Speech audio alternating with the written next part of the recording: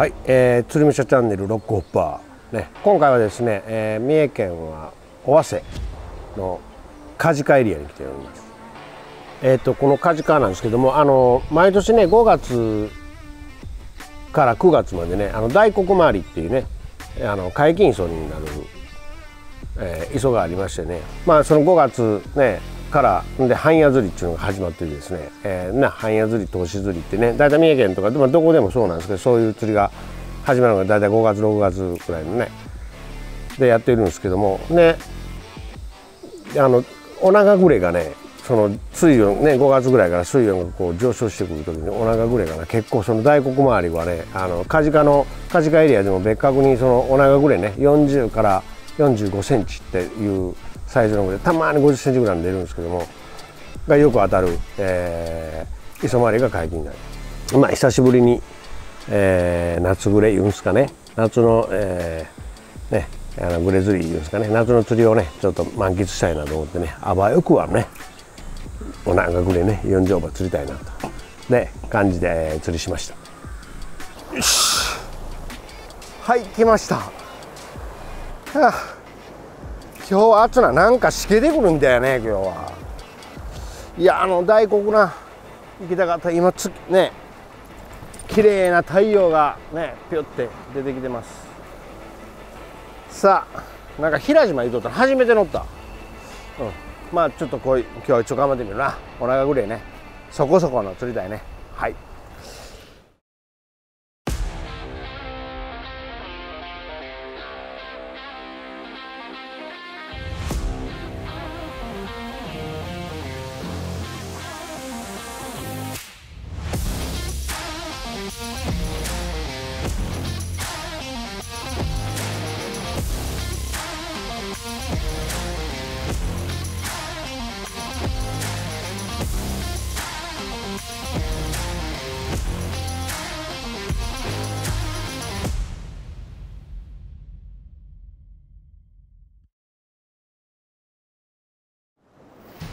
はい、今回の餌ですね、ご存知の方もいてると思うんですけど、三重県この梶賀エリアはですね、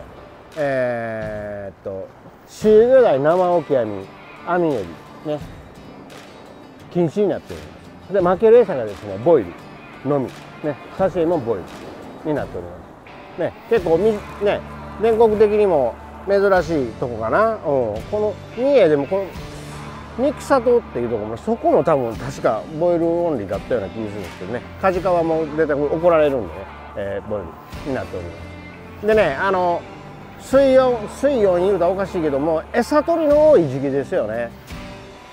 で僕が結構やってるのがね大体この辺で売ってるのがボイルの M サイズと L サイズこの2つのみなんですよね。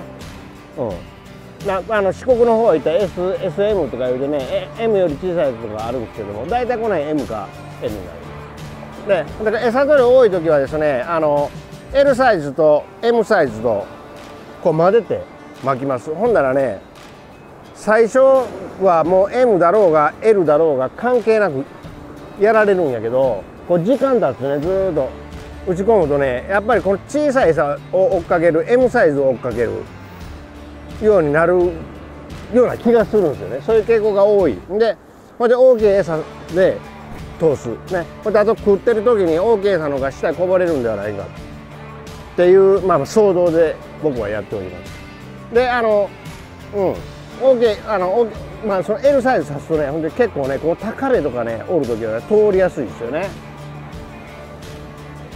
口の小さい魚ね最初のうちはもうどっち巻いても関係なくやられるんやけど時間経つほど小さい餌に行くんでね、そんな感じ。ほいでグレそうですね水温高い時はどうしても上上がってね来るっていう想像でその時に蹴散らしてくれやる時はM サイズさしてとかねそういう交互にやっていきたいですね。大体僕はそんな感じで、この梶賀のこのボイルね SM、ML ねでやっております。はい、今回の梶賀の仕掛けですね。サーは、オーガーハンドね今度新しい、オーガーハンドの B チャージ 1.5 の5m30ですね。バットに力を加えたね、バットにチャージしたという差ですね。でリールがこれ台湾のねトーナメント3電 X エッジね、でこれ道とかこれ3ラインのグレ道ね、グレ道のこれ新しいやつですね。新しいプロトタイプの、2号にしてますね、とりあえず。で浮きがこれもプロトね、プロトテストやね、テスト騎馬浮き攻めのこれデロ号で、肩テーパーのクッション入れまして、浮力調整ラクニエガンダムのこれ今6号、直結のところに売ってます。でハリスもこれ3ラインのブラックストリームの 2.25 号ね、2.25 号でいけます。でまあ、そうやな、まあ、2号に対して、2号から 2.5 号ぐらいのハリスを使いたいと思います。ね、これちょっとね、で浅いんでね、魚が手前で見えたら道糸自体もこれ 2.5 ぐらいに変えてね行きたいなと思いますね。距離が近いんで。で針が、これも一角ね、釣り武者の一角の P プラス太字ですよね。7から、7.5、8その間ね、その辺使いたいと思います。今は8号からスタートしていきますね。ね、下はまあ多分これ下見えてるんでね、人より半もいらんか分からんけど、まあやってみますね。はい、仕掛けは以上です。狙うはお長ぐれな。夏なんやいろんな魚と楽しみたいで、夏は引くからな、魚が面白いなって。コンマでも30ぐらいでもさ、で1日釣り、まあまあゆっくりゆっくり、何にもそういうなんからしい魚がおらん、そこそこのね30センチとかいうような何でもいいから魚がおらんな。めっちゃ浅いけど、いきなり来るかわからんから朝は。手前やるんだったらでも道糸は太い方がいいけど、まあショックかかるから、まあゆっくりやろうか。6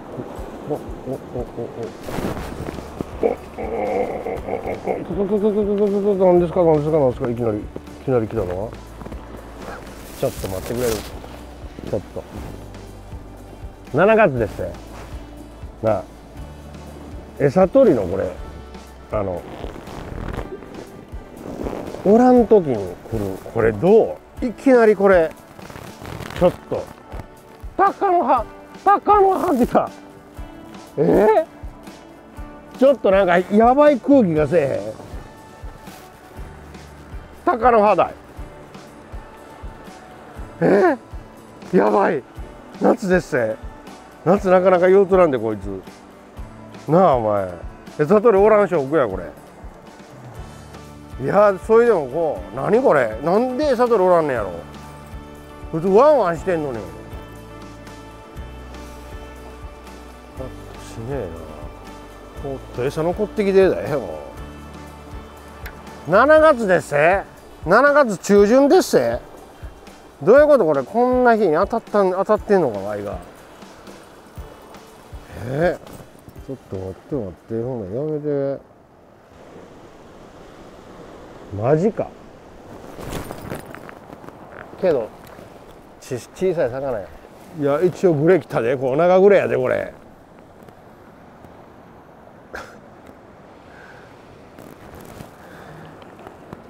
怖いいやでも嬉しいわ。とりあえず鷹の葉からのお長のコッパ、はいかわいらしいやろ。20センチあるなし。ということはこっちはこう出てる感じやな。向こう行こうか。ダメです。このポイントは見切ります。とりあえずな。逆になったら逆か左から右の人あるんかなこれ。なんか分からんけど。手から行きますわ。はい。場所移動します。ロコパ。日焼けやで。日焼け止め塗ってや。は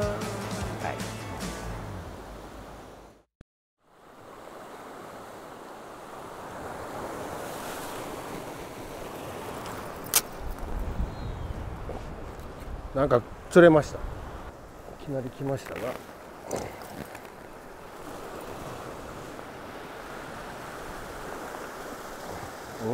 パパかグレかな思ったら、あ、グレやわ。お長くんや。この草浅いとこで30はあります。はいはい、お長登場。バレないバレない。こういうのサイズアップな。はい4ってとこやな。3して船着きからね、どういうんかな、左側ですね。沖向いて左側のとこね、これ潮がね、向こうからのね潮ね。ほんでこの水道ね、前に磯見えてるでしょ。でここでちょっとスピード速なってこう来てんねんけど、こっち入る潮ですよね。ちょっとやりにくい。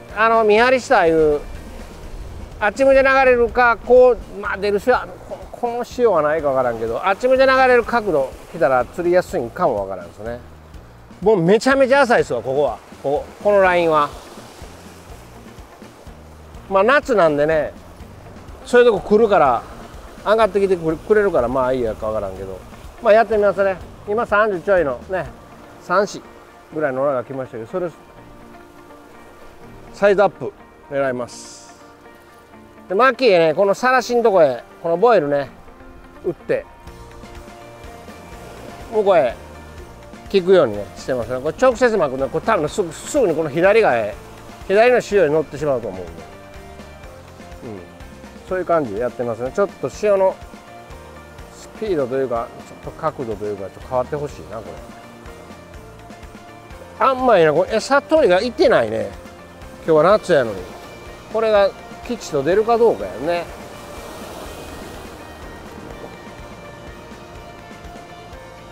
あれぐらいのサイズが釣れてるんかもな。30、まあ40ぐらいのおるやろ、ね、目指すは45センチね。だいたい三重県そのサイズがねおるからね、まあ、このそうどうかわからんけど、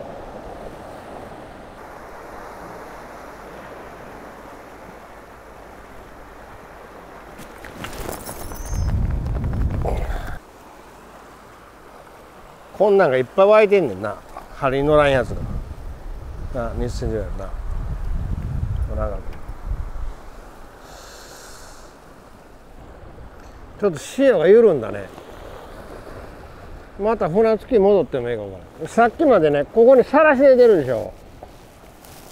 ね、ここへ餌巻いて、あの前の付近にこう絞りみたいなのがあるんですよね。そこ狙いやったんやけど、なんか気配がなかったから、この浅いところ、めちゃめちゃ浅いところねやったけど、やっぱり小さいねグレーが20センチないようなやつで、今ちょっとこの水道ね、水道のこのさらしのこのどういうのかな、この右肩ね、右肩を狙ってます。潮がほとんど今動かんようになりました。若干この水道の方が浅いけども、ちょっと水深ある感じやな。餌取り釣れてるわ。ほんで何やこれ夏はいろんな魚が来るやろこれな。カンパチの子供こう風がこう前から吹いてくるから、ボイルが打たれへんのよな。このさらしより寄せんと、さらしで前持っていってもらうよなこれにしてます。このうち出てくる。餌取りがちょろちょろ出てきたいから、イガミがおるわ。シロちゃん言うて、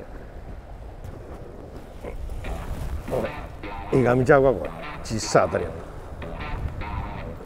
これイガミやわこれ。三重のイガミがでかいのでっかいイガミが来ました。イガミ見えてる言うたらやるやろ。はい、ブダイ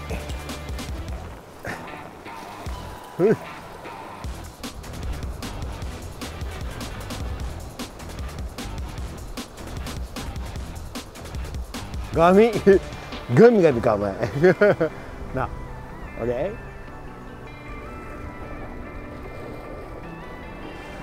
れで残ったってみいよ。ほれ残ってるし、丸々やで。これ夏で目ん玉視力 2.0 で上がってきてるの。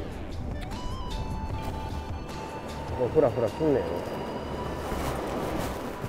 やけど違う。お前そんなグレやろ。コッパや。よしよしよし。コッパーで来い。まあコッパや。チブトが来た。チブトの26センチぐらいの来た。おんのお前。ちょっと聞かしてみてよ。お兄ちゃんよりか。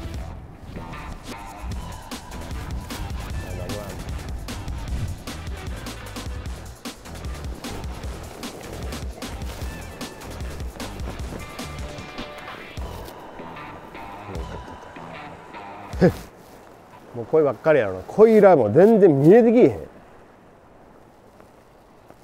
おながヒューってゆっくりしか入らんもんな。よっぽど悪いんやねこれ。こんなんやったらもうプシュプシュプシュプシュンってくるからな普通。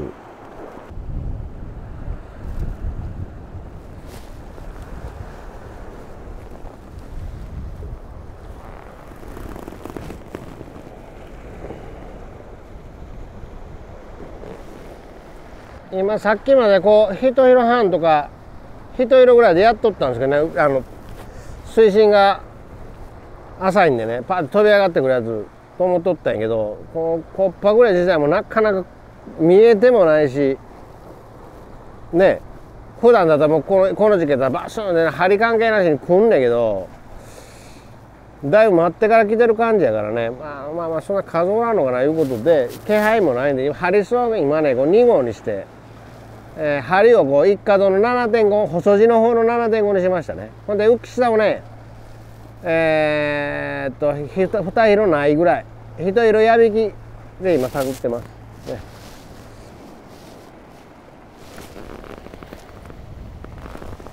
ほんまなんかコツンときたこういうグレみたいやな。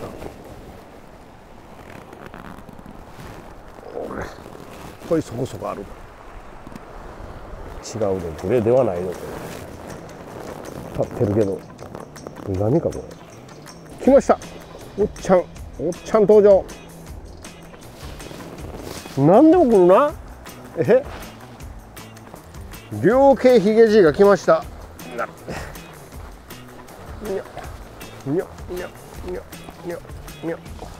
ヒゲじいが来ました。これ綺麗やろこいつ。これ刺身したお前やで。ここにヒゲこう。さあ気持ちいいからな。さあ気持ちいいやなお前な。変な固なってくるからなこいつ。危ないでこれ。これ気持ちいいと。はいポコはい。ねヒゲじこうピーンってなったらこれ怒ってる。ヒゲが。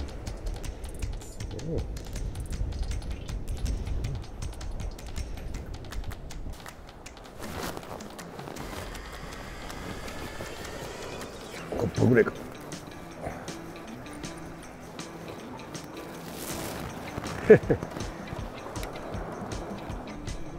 悟りが逆にこれおらんから、この水温7月でね、逆にその何回に来るからおもろいな。夏の釣りとしてはまだ楽だこれ。夢がないな。真っ下がもう見えてきてるやん。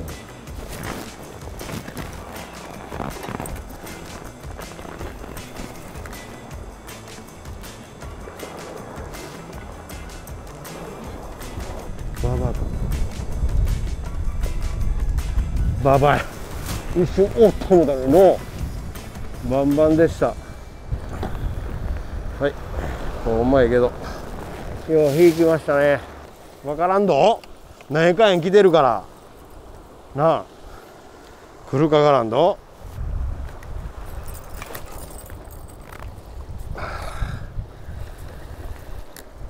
ほんまにコップぐらいじゃんか。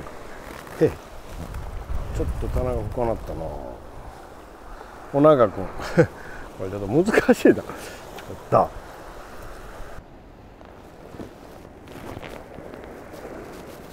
お前魚ですわ。ダメやね。なんだよお前は。笹の地。じゃあ幸運になるか。なんやかんや来るけど。いやーちょっと浅すぎるんかなこれな。もう潮が今の状況、潮がほとんど動かない。ね、ゴミ言う言い方おかしいんか。このね浮遊物ね、手前寄ってきたら前でまた帰ってくる。要するにこれ潮の流れがないんやろね。つながってる、沖へ出るとか中入る潮とかもだからほとんど動いてないんやと思います、潮自体。ほんでまあそこへ持ってきて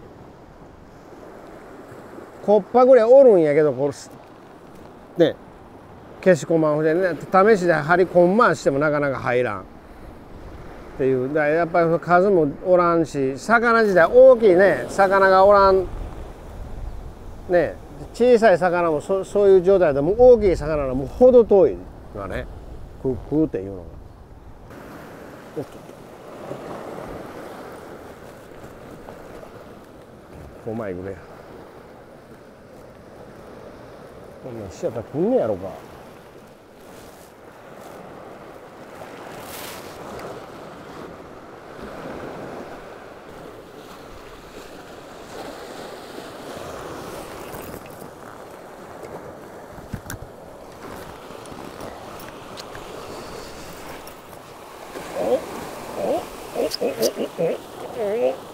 叩いてる下品な引きをしてます。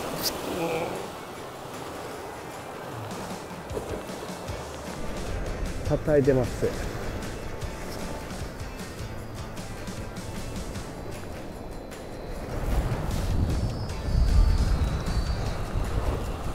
あら。はいバンバン。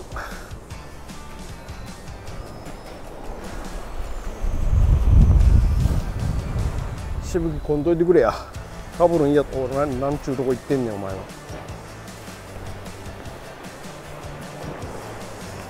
そかいなとこ行ってお前。元気やろやっぱり。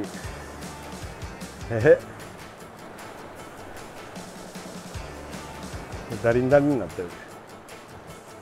でっかいでしょ。はい、お腹ぐれに加工できませんか。こうえらぶた黒いし。お腹みたいでしょ。よ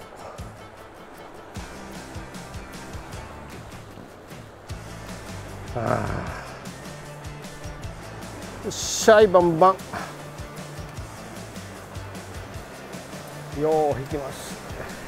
2号でやっとったからちょっと怖かったね。やっぱ飲んではないな。岩のあたりと重たいわこいつ。背後乗馬これグレにできへん。ロックホッパーのカメラマンさんできへん。ああうんこひりひり。ああ気持ちええと。母ちゃん気持ちよかーってバンバンが言うてるな。あバンバンバンバンバンバン歯磨いたからね。バンバンバンバンバンうんこしちゃったな。何言うてんの。オッケー。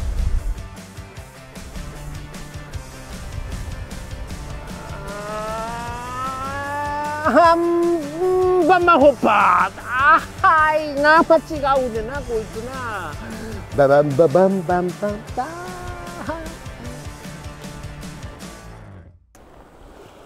まあまだまだ入ってきてくれ。今日だけこの浅いとこへ。おなかくんおなかでも口太でも4乗馬。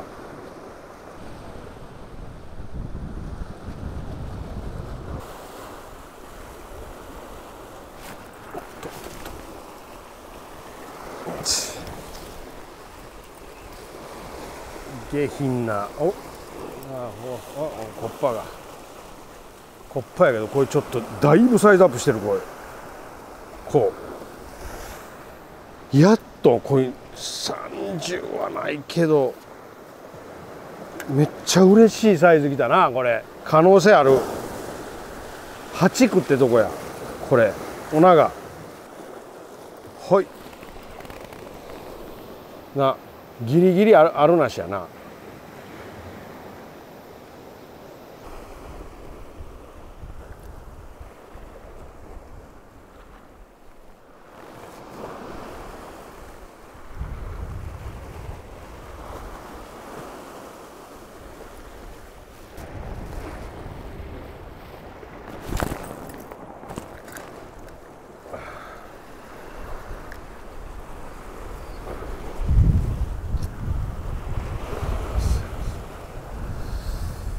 餌上がってきてるな。この針で乗ってきた。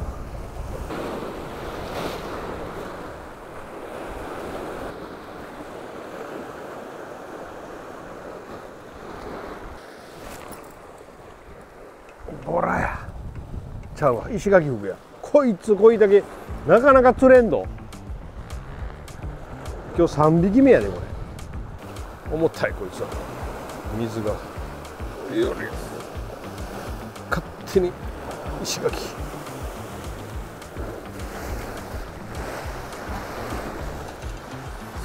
こいつ実はね、これ3匹目ね、こんなんばっかり食ってこん。めんめがでっかいでしょこいつは。送ってきた子。はあかあくらお前子。くら。な。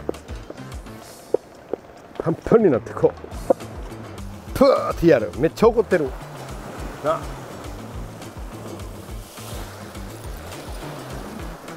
いや。はい、石垣君バイバイ。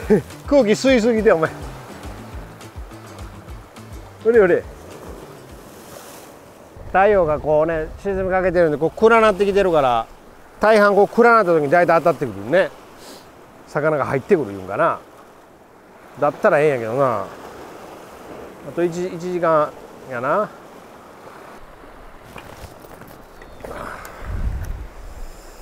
お前魚ですわ。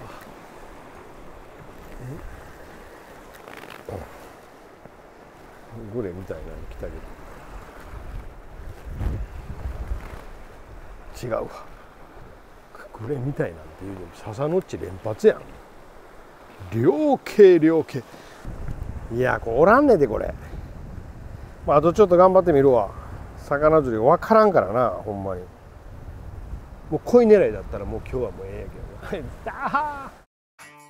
なんかほっぱこれめっちゃ怒ってるだけ距離でパパ言うでなお前な。大きいなお前な。お前家語ったのか。だーい。初日がですね、見張り下いうところの前のね沖川にある平島っていう磯に、上がりました。ね、僕もほんで初めてね上がった磯でですね、まあ乗った感じむちゃくちゃ浅いんですよね。うん、まあ見広入れると完全に引っかかる感じのところなんですけどもね、潮流れがほとんどないんですよね。こう行ったり来たりするその潮の流れじゃなくて潮の移動ですかね、水の流れだけでね、その干満のなんかのやつで流れるぐらいでね、一時ね一時的に2、30分ね沖ねちょうど沖からこのこういうね流れがね右から左になるんですかね、その流れがあった時にですね、まあこうねこう見てもらったら分かるようにその左側のね先端というんですかね、そこに釣りが構えてちょうどこの沖側沖って言い方おかしいな、前ね20メーターぐらいのところに霜りがポツンポツンって見えてたんでね、そこをその流れに対してこう流していったんですけども、やっぱり小さいグレとかねなんか餌取りでなんかそういう大きいやつが飛び上がってくるようなね潮じゃなかったんですよね。非常に、ね、金がねまともに潮の流れと同じなんでねうまいこと探れませんでしたね。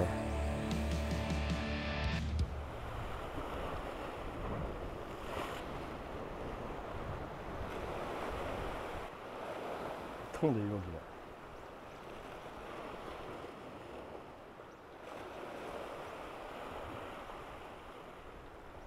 まぐれ来いまぐれ。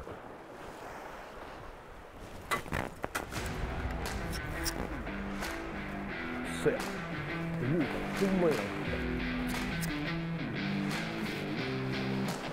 そうこれグレみたいなグレやでこれ30超えてるでこれもうまぐれこいでこいお腹グレやわこいでまぐれ来いって言うたらほんまに来てる。こいは35センチぐらいあるで。今日一35はあるなこれまだあとちょ待ってこい今日の締めくくりやと思うのこれ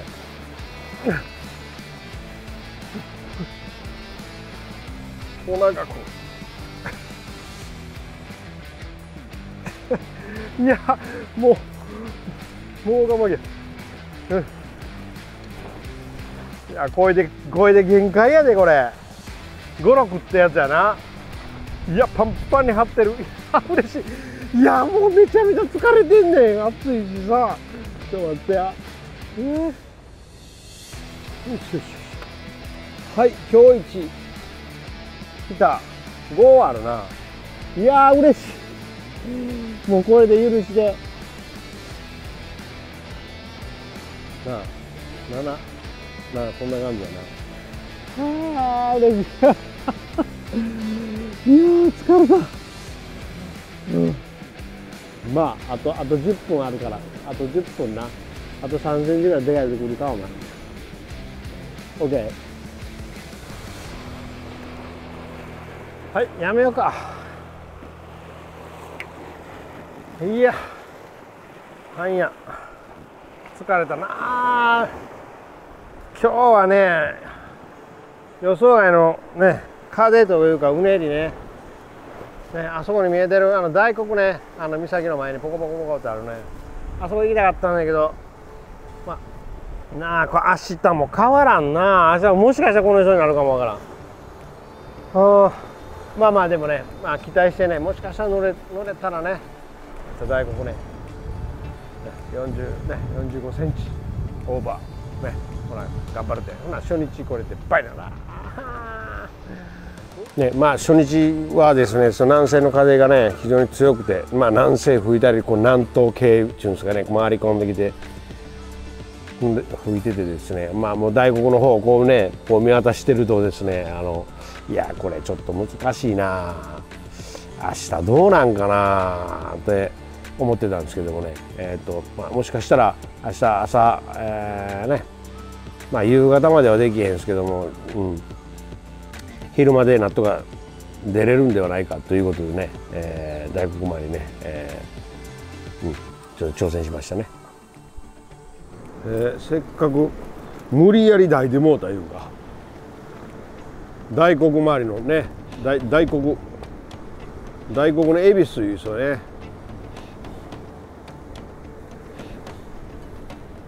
ごっと荒れてくるみたい。昼まで勝負、昼まで持つかって感じか。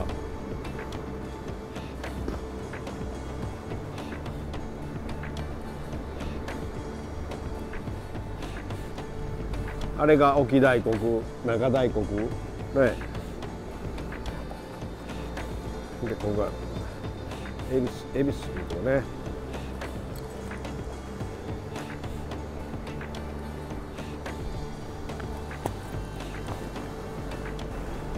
はい、場所は恵比寿高いとこからやってみます。いやいや餌取りがおらん。夏ですねこれ。あ、出てきた。コッパぐらいか。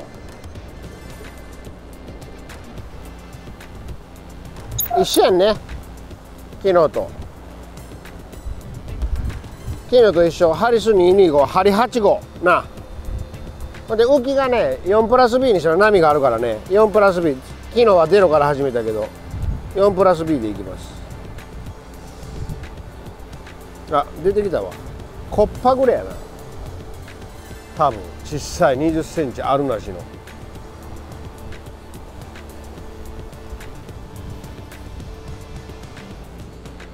おるかな。頼むで。なんか雰囲気が全然違うやろ、昨日と。おりそうやろ、なんか魚が。思いません？うんだよね、悟りおらんにゃ思ったらお前出てきてまんがな。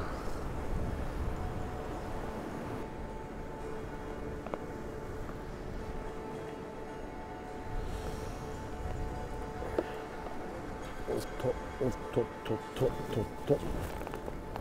コッパですか。おバンかお腹か。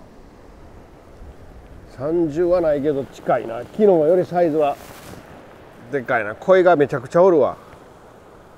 こういう軽度が25、6な。へまずはお腹、これのサイズアップな。ね、こっちのさらしとこっちのさらしで、ね、向こうからもあんだけど、潮自体の流れはあんまりないね。ビューンと流れてるとか、この水道水シューッとね大きい流れてるとか、こっち引っ張ってき、こういう流れ、潮の流れというより、この上潮、要するにこのうねりの流れやんねがなってるから、ちょっとやりにくいでね、仕掛けが安定しない。だから今はこのね、まあどこに潜り潮言うんかな、このさらしとこのさらしのぶつかるとこ狙ったり、あとちょっとこの静かな磯際を狙ったりしてますね。だから磯際はまだコッパグレもそうやねんけど、違う餌取りもおるから、これやってもすぐにこう餌取られるんですよね。だからまあ攻め方いうとおかしいけど、とりあえずもう手前コッパグレとかを引きつけといて、ほんでこう前のこのさらしのところをバラバラっと振ってね、ほんで効いてるとこ直接入れる場合と、後でちょっとこのうねりの流れいうんかなが安定してきたところの下手こう直接この浮き投入したりとかね、それやけど、まだ餌自体は効いてないんやと思う。そういうまだね巻き始めやから。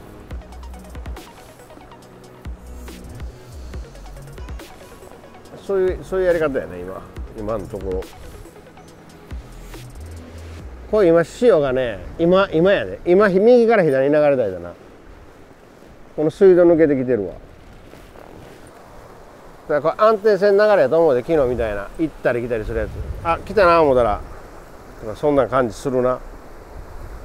ちょっと雰囲気はさ、こんな餌残ってきたのこれ。手前は取る、手前やってみよう。手前は取るやるけど、前はあかんなこれ。それ以下深くして持っていくかやな。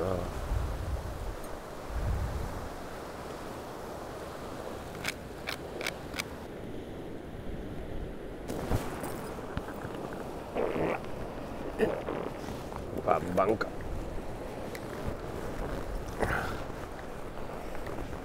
おっとっとっとっとっとっとっとっとっとっとっとっ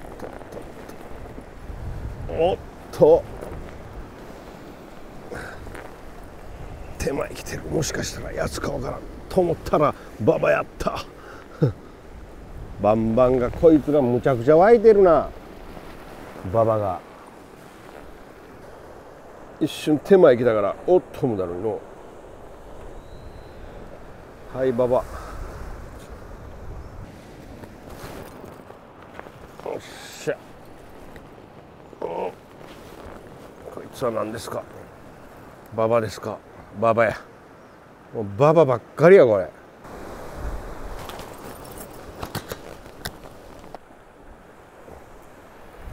こいからさっき釣ったやつからね40何歩とか、でかいやつはこう急ぎにおるけど、雰囲気が変わったな。ここにさらしあったやつがなくなってん。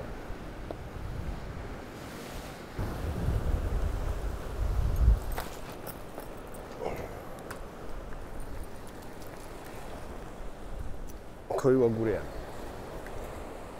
よっしゃ。違うわ、グレやな言うて見てくれる。おとなしいと思ったら、こうゲストコッパやるや箱フグ、僕ね箱フグで、今日はね上にねエゾシっていう魚がねいっぱい出ます。だからねグレはね釣るのねちょっと非常に難しい状況だと思います。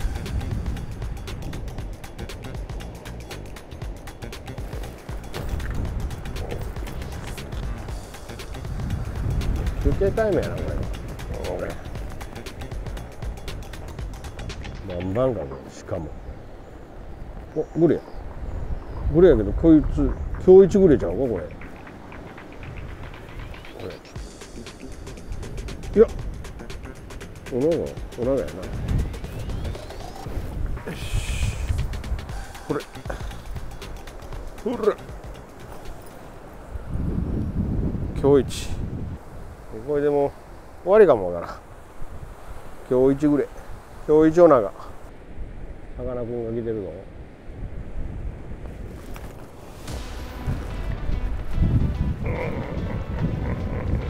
パク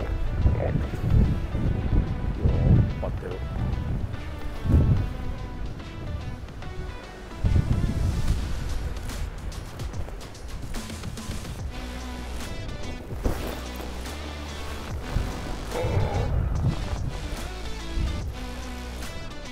お、グレや。これは30センチあるぞ。とりあえず来た。こっちか、こっち臭いな、これ。ねえ。よし、グレー30オーバー来た。外れそう、きっち。よっしゃ。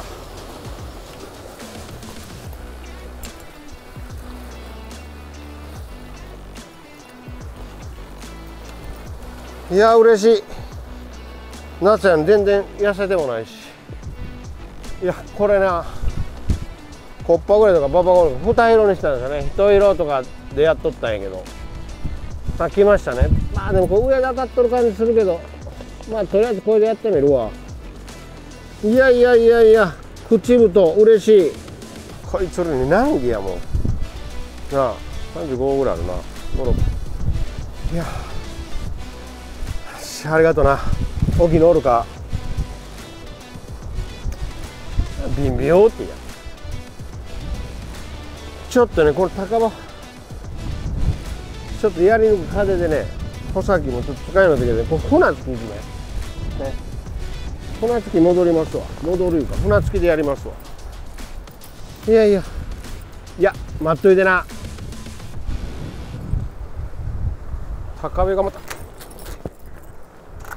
高部また湧いてきたと思うんだ。なんか魚ババかババやろ。あ、お長や。お長やけどこまいけど、おこのサイズだったらまだ30超えるやつはありえるの。よっしゃ30なあ、30とね 30.5 ってとこやな。まあまあ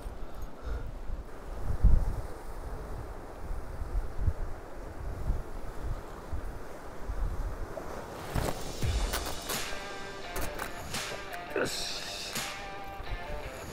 よっしゃ、やったの。そこそこぐらいやろこれ。そこそこお長いだろこれ。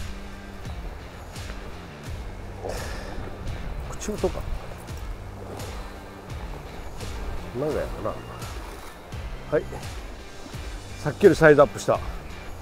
向こうか、いや磯が高いからの。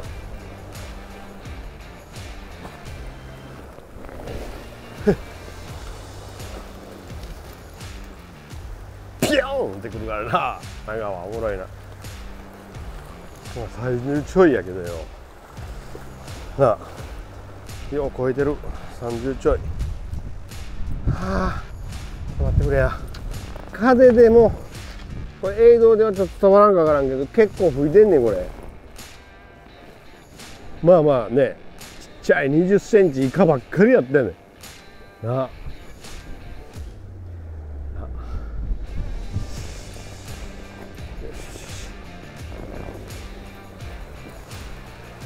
でかいやつ来いよ。しゃあ、よしよし、なんか見えてきた。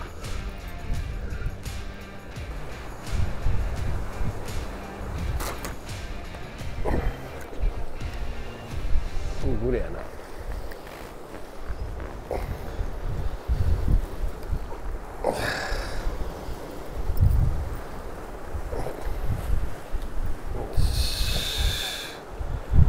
これはないわ。7センチってとこやな。おながよし。お兄ちゃんな。た。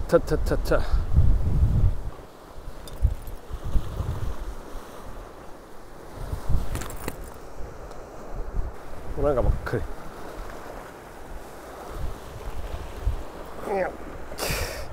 おっと、よいしょ。サイズアップ、さっきのより30ぐらいやな。9.5 ってとこやなこれ。よ綺麗。あ、これはあるな、30センチ。いやな引くからおもろいけどね。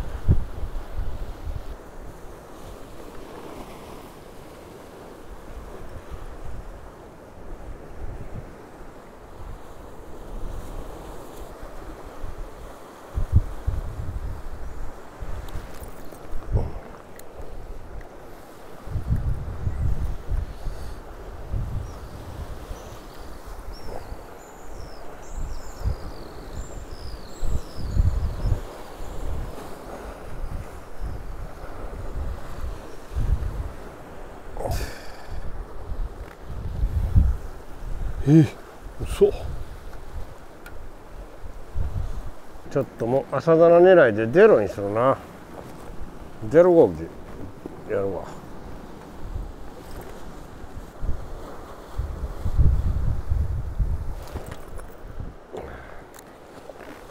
サイズダウンしてしまう。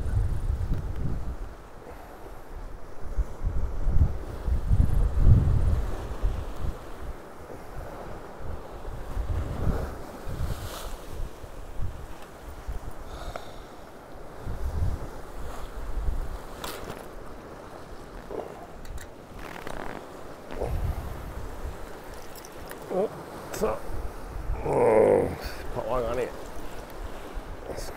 なんかこれやろうな。30ぐらいあるかな。おっ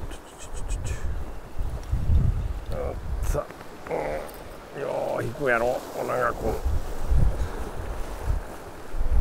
ん。これも30な。30は余裕である。どうか、うら。うりゃ。なあ。うねりで今ちょっと静かでしょ。これたまにうねり入ってきた時にこの辺さらし出たりとかね。だから安定せえへんですよね。で潮はね、潮自体は流れてないですよね。右も左も。今の状況はね。多分このさらし出た時に魚が入るいうのが出てくる感じが今日は多いですよね。さらし出た時がチャンスと思ってねやってるんやけどね、馬場がものすごい多いね。伊豆墨の小さいやつからほとんど当たってくる。あとお長の細いやつね、なかなか当たらない。30超えるやつが、今日はまあちょっと悪いんかからんな。潮も若潮とかいうやつでそんなんもあるんやと思う。やっぱりね、その潮の流れがないんですよね。潮の流れがない時はですね、この夏場特にそうなんですけども、こういうね30センチぐらいのね、30から35、6センチの伊豆墨が大量に湧く時はね、やっぱり調子悪いですね。グレもね、大きいグレも特に大体ね、大きい伊豆墨が見える時はね、やっぱりそのグレ自体はね、口太でもそのオナガグレでもね、やっぱりそこそこのサイズがやっぱり動く。やっぱり大きい魚の時は、大きい魚に動く時は大体全般的に大きい魚が動くんで、その時は必ず潮の流れがある時が多いですね。まあ今回はちょっとそれがなかったんで、ちょっとしんどい釣りの展開になりましたね。でね、ここはボイルね、ボイルのみ、ボイルだけしか負けないのです。でね、餌取りが多い時はね、風がまともに吹いてきたりとかする時ごっつい読みにくいんですよね。餌がどこに効いてるんかなとか、冬場とかだったらある程度餌が残るんでいろんな探り方できるんですけど、夏場の場合もう打った瞬間にすぐにやられるんでね、まあそういう時はですね、できるだけさらしを見つけてですね、OK ね、運んでいってもらうようにさらしパラパラ巻くっていうのがね、一つのコツかなと思いますね。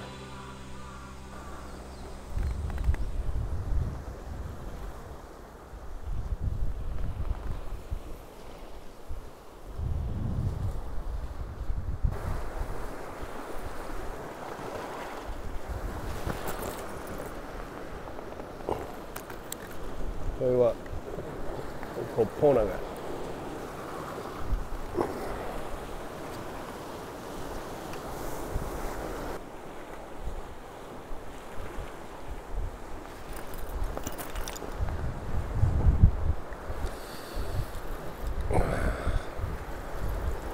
コッパですか。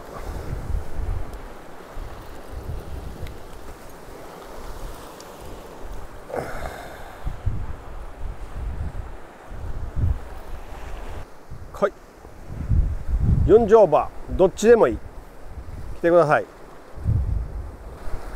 こういう流れとかあったらおもろいんやろな。ここ流れがないからあかんねやろと思うわ。よ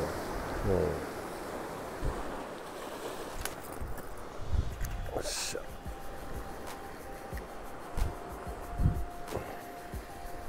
これグレやな。これは長グレの30ぐらい。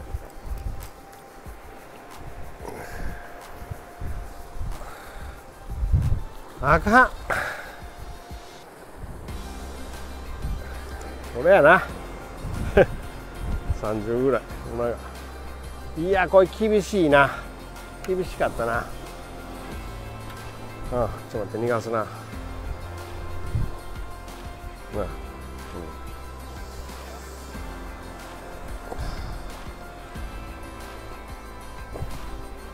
い、大きくなれよ。はい、終了しますね。今日もね、半夜釣りやりたかったんやけどね、大黒ね、昨日も今日も大黒回りだったんですけども、いや、ちょっと厳しかったね。状況もそうやしね、ほんで、